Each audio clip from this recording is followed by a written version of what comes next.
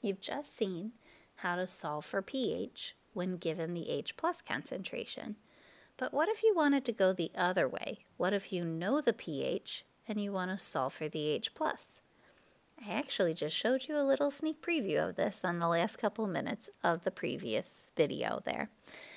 So you have to rearrange the equation that pH equals negative log of the H plus. We're basically rearranging that to say H plus equals instead of pH equals. Now remember, it's a log base 10. I'm just going to move that negative sign to the other side.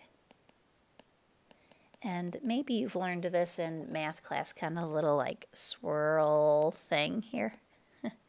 That 10 to the negative pH is going to equal your H plus.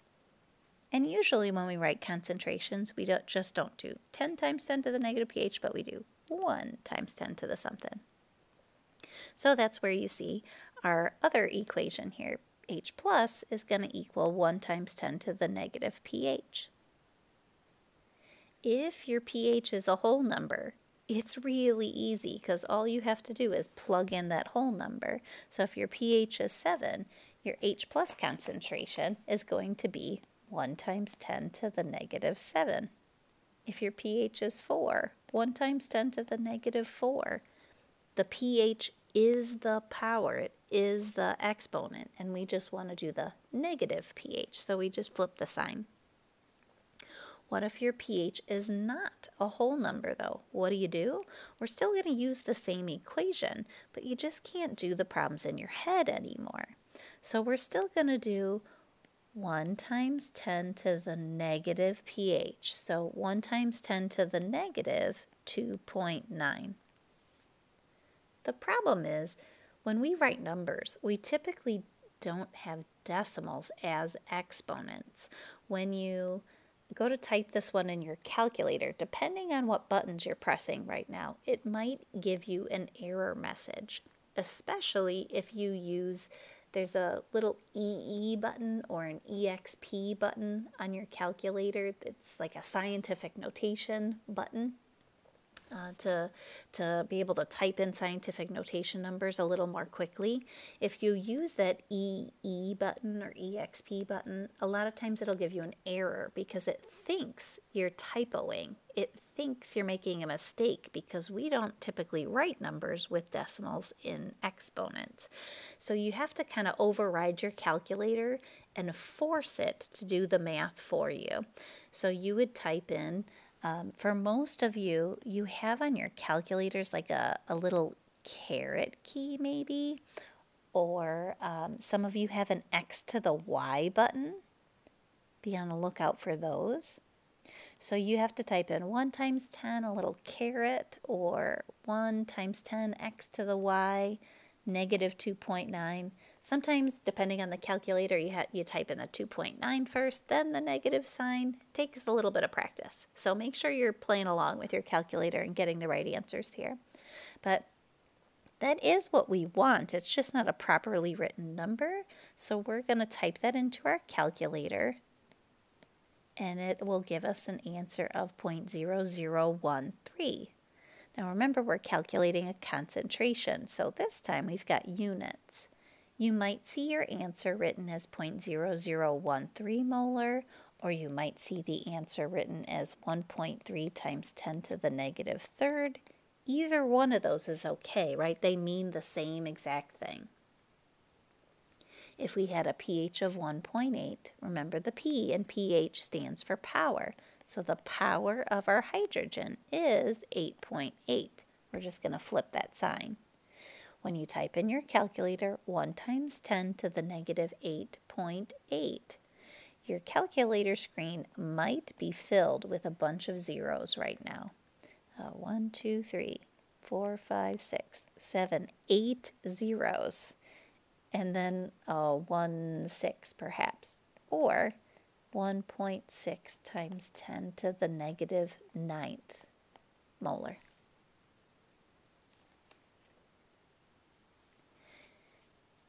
Acids have a relatively high concentration of H plus ions in them, and bases are relatively high hydroxide ion concentrations. Sometimes it's more convenient to solve for pOH or OH minus in a problem based on the information given. The calculations work the exact same way as pH and OH minus do. It's just you solve for the negative log of the OH minus to get pOH, or 1 times 10 to the negative pOH to get the OH minus. So if we're solving for pOH, we're doing the negative log of those numbers. So negative log of 1 times 10 to the negative third. Well, if you're doing the negative log of 1 times 10 to the something, you can easily solve for logs in your head because it's just saying, what is the exponent? Well, the exponent's negative 3. We want to flip the sign on that, so the answer is just 3. If we have a OH minus concentration where it's not 1 times 10 to the something, it's still the same equation. We just can't do the math in our head anymore. The answer isn't 6. You'd have to type in negative log of 2.38 times 10 to the negative 6 into your calculator, and you'll get an answer of about 5.62. Sorry, that's a crazy looking numbers there. I don't know what's going on. 5.62. That's better.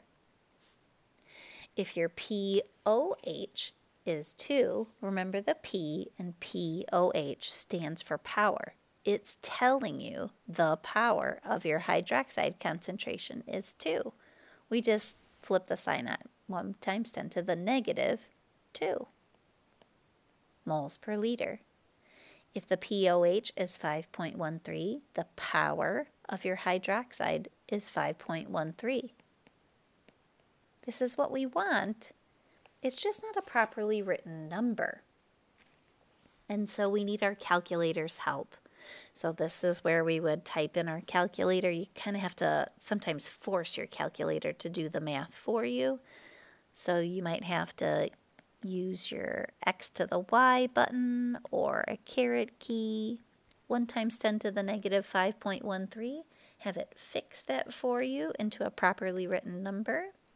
So you might get one with 1, 2, 3, 4, 5 zeros, and then a 7, 4, or 7.4 times 10 to the negative 6th. These are the exact same answers. Okay. One last little bit. There's a correlation there between pH and pOH. 2 last equations to help correlate pH, pOH, and H plus OH minus that you'll find helpful for this chapter. If you know the pH of a substance plus the pOH of a substance always equals 14, you could use one to solve for the other. So if the pH is 1.78, the pOH would be 14 minus that. You can consider that 14 to be a perfect 14, so in your head it could have infinite zeros. Okay, so 12.22 would be our pOH. And then if you know your H plus and OH minus, they're always going to multiply together to give you a value of 1 times 10 to the negative 14.